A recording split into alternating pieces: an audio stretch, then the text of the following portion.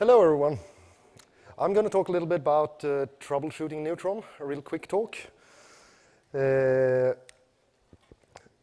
Some quick background first. We're a public cloud provider, so we have all kinds of customers using the service. We have 8 sites in 6 countries, and everything is built on a standard OpenStack components as far as we have been possible for us. And in this Neutron case, what this is based on is our experiences with Neutron, ML2, and Openvswitch. We started out with Icehouse once upon a time, and nowadays we're in Mitaka, Neutron, or Okata, depending on where in the upgrade cycle the actual installation is in. First, a few words about where to look when you're looking for see an issue that has to do with Neutron or the networking of the installation. The number one thing is, of course, log files. You have all the logs from Neutron, of course, agents. You have log files from operating systems. You might have network equipment that generate logs as well. Configuration files is always interesting to look at as well. Both the static configuration files, I mean neutron.conf for agent configurations and so on, but also the dynamic configurations that, for example, VPN as a service generates or load balancer as a service generates to see that they meet the expectations of what they should be concerning your configuration of the services. Also source code diffs. Reviews, bug reports, of course, especially if you, for example, find a bug after doing an upgrade. It's really interesting to be able to look at diffs and see what changes has been made in between the releases. And the other way around as well, to see that if you're running an older version, you might want to look at, okay, what have changed in this place where you have found that the problem is probably located, and see what code has been changed there to be able to maybe find out if it's fixed or not, even if you don't find a specific bug report or not good enough at searching. Also, the ipnetns exec command is really useful. You can execute commands in the network namespaces and see how different things is set up inside the router namespace. For example, in this case, it will just show the IP addresses and the interfaces, but you can also do TCP dumps and stuff like that inside the namespace. And TCP dump is always your friend when you're doing network analysis of any kind. Also the Openvswitch command, so vsctl show, for example, to just see the ports and bridges and so on that has been set up in the Openvswitch.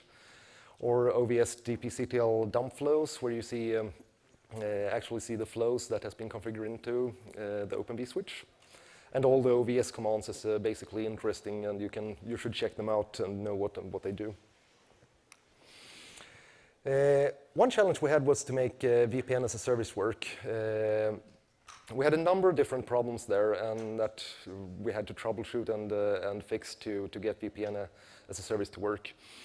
This was over time, all those issues, and not at the same time. So I mean, some of them, most of them are fixed in one way or another nowadays. One of them was that we were running an implementation with StrongSwan on CentOS, and actually the template file for StrongSwan missed a lot of parameters. So it worked if you were creating a VPN tunnel between 2 similar OpenStack installations, as the configurations would be the same at both places, but not correct. But if you were doing a VPN connection to something else, your VPN appliance or so on, it would of course fail. That was fixed, and we found that it had been added a few days earlier in repo, so we could just cherry pick those changes, and everything worked fine when it came to those templates. When it comes to next one was just a simple no filter matched error that they were missing some root wrap policies to be able to execute some commands that the VPN agent needed to execute to make things work. The next one is quite interesting. The problem there is that when you do a ping from a router namespace and try to ping over a VPN connection, you would get a no buffer space available error. That error is generally due to the XFRM for GC threshold being set too low.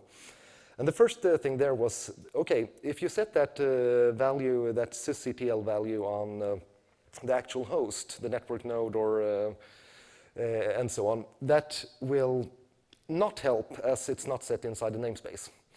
So that's the first thing you had to fix, that actually make the namespace creation code or VPN agent set that value on creation. The second problem was actually a kernel bug, that there was a problem there where even if you had set the threshold correctly to a large number as you needed, the kernel bug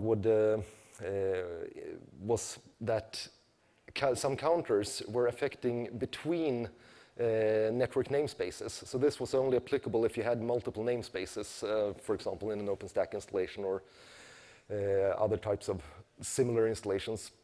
And that one was fixed. We could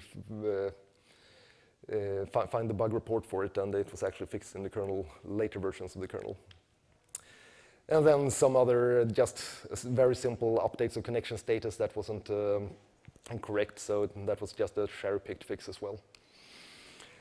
Another problem that was interesting was that we saw that we intermittently customers lost connectivity to external networks. The report said something like they were losing connectivity for a few minutes now and then. And we couldn't find anything in any relevant logs. And also an important thing here is that we were running L3HA. And that will be important, obviously, in the next slide. Another thing was that a ping from a virtual machine or a router namespace fixed the issue for a while until it came back the next time. The issue here was pretty interesting. The thing there was we started out with doing some TCP dumps and seeing that, okay, traffic is not ending up at the master VRRP instance, not the master HA router. So we started looking at the switches and saw that the MAC address table were changing, which means that in the working case, it was directing the MAC address of the router to the correct network node. In the other case, it was not. It was different port channels in this case. The problem here was that when you have forwarding enabled, in IPv6 forwarding enabled in a router, you will actually answer some, you will actually subscribe to some multicast listener queues, and you will respond if you get messages from those. And in this case, if it responds to something or sends even one packet out, the switch will see that MAC address is located behind another port channel. This was fixed later